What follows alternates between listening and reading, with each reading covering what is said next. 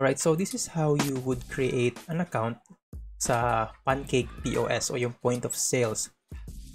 This is actually the same halos sa pag-connect sa Pancake. You just have to log in with your Facebook account. So the POS will handle lahat ng inventory, products, lahat ng orders. Basically yung tatlo na yan. Inventory, which is kasama yung warehouse, the products itself, and the process ng order, anything na pag-approve or delete, anything about the order. So ito yung magsisynchronize kapag galing sa Pancake papunta ngayon sa POS. So ang gagawin natin is just log in with your Facebook account. Ang gagawin lang nito is i-connect lang yung personal account mo. Make sure lang na yung Pancake is version 2, hindi naliligaw para secured tayo. Okay? So, ang gagawin lang natin is continue lang natin yan as yung ano natin, yung account. And then, you just have to either select all or piliin mo lang yung page na i-allow mo. Okay? So, next. And then, lagay mo lang yung i-allowed mo for any, integrations, manage. So just this is your decision, but for this example, you just allow everything, and then make sure mamaya i-check lang natin yung ating setup ng pag-allow ng mga settings. Always yan dito sa business integration settings, but we have to skip that right now. So habang nag-create siya, habang nag-connect siya ngayon, ang gagawin niya is kukunin niya lahat ng pages and then synchronize niya yan for you to just enter. Ano ba yung page na pwede mong i-connect para ma-process, magkaroon ng POS na page. So, for this sample, ito yung ating generate na page na test, and then later on, gagamitin natin siya dito sa working na page. As enter this, you can actually, i-favorite mo siya para lagi siya nandito. Okay? So, pag favorite, meron siyang star. We are here sa overview mismo. So, sa overview, actually, ito yung number of sales. Pwede mo siyang i-select sa range, kukompare mo sa ibang range. Basically, yun lang naman yung laman nito. So, yung profit, revenue, but we will not go here muna. Just introduction kung ano ba yung nakikita natin sa first na pag-login. So, dito lahat ng details, lahat ng order, lahat ng products na pwede nating makita. So, basically, this is an overview. Lahat talaga. So, pwede mo siyang i-customize, pwede mo siyang i-filter, depende yan sa magiging setup mo. But for now, we will just have to introduce you yung mga important lang ditong parts.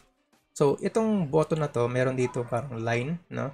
So, i-expand mo siya kasi ito, kapag hinover mo yung mga mouse dyan, ay yung mouse, lalabas lang siya. May pop-up. But if you want na word siya, so kitang-kita mo kagad yung settings niya. Make sure ang una mong setup dito is yung change the language. Maybe naka Vietnam pa siya or anything. Just make sure na naka-English para maintindihan natin. So, it will, ganito lagi pag mayroong update. So, success, language, change language successfully.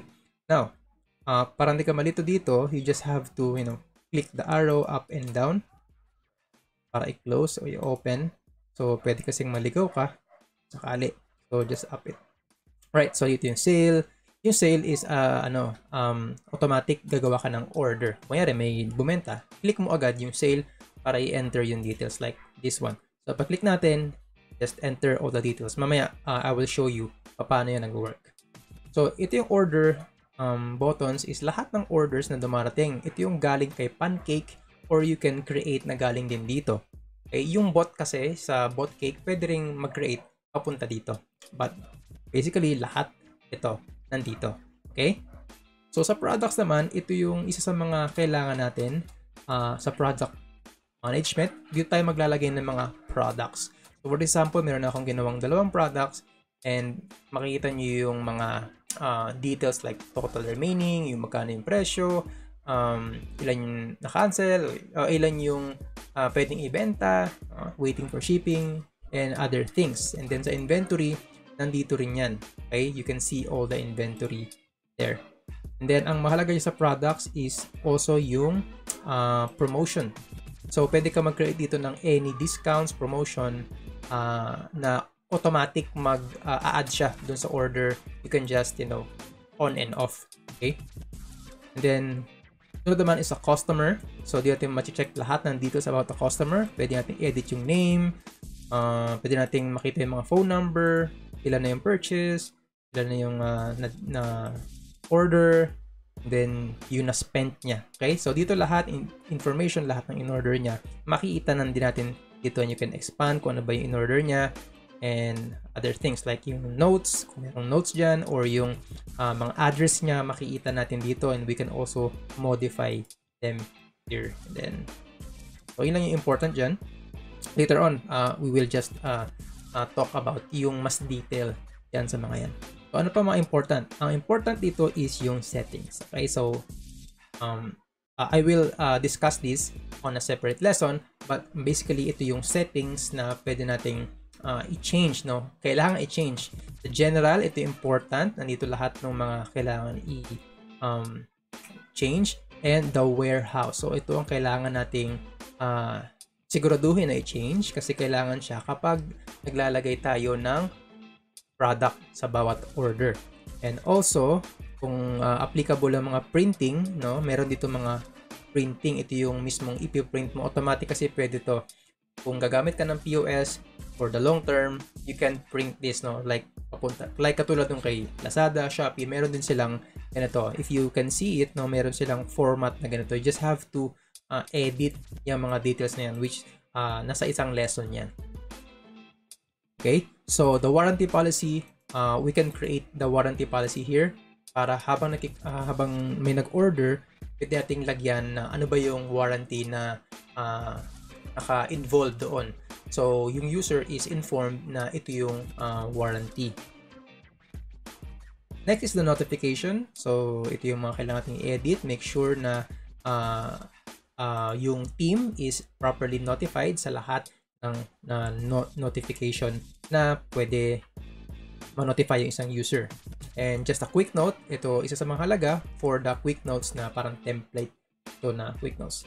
And also the automated order, it depends, no, kung order, pero I suggest na if you're just testing out, wag mo muna to i-enable para sa gayon hindi ka malilito. So just make sure na magamay mo na yung order, yung mga process before you do the automated order sa mga ito. Okay? So if you want to check your account, nandito lang din yan. So, ito wala akong password kasi connected to sa FB, pero advisable na mayroong password for another security na for your account. So, make sure tama yung time zone, tama yung language, and yun lang naman. So, we go back and that's about it. Meron dito mga na I think ito yung mga change. Yan, yung mga activities na binago, makikita mo kung sinong user yung nag-change. So, kung sakali may na bagong settings, you can just, click that and then makikita mo yung mga processes nila. Right? So, that's about it. This is the main settings na kailangan natin at yung mga parts ng Pancake POS.